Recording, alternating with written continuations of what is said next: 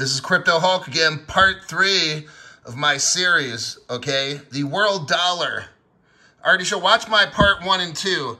The end of our debt-based monetary system, the rise of the equal opportunity standard, right here.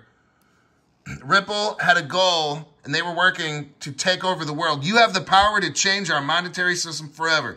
When you realize that money is nothing but a social convention, you realize how ultimate basis for the money it is for equality. This is called the equal opportunity standard. This is the basis for the world dollar, the future of money. When Rosie Rios, now this is from 2014, Ripple had a plan and they were working with World Dollar, worlddollar.com, World Dollar Foundation.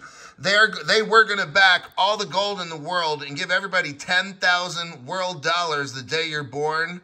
And that's the money you be given.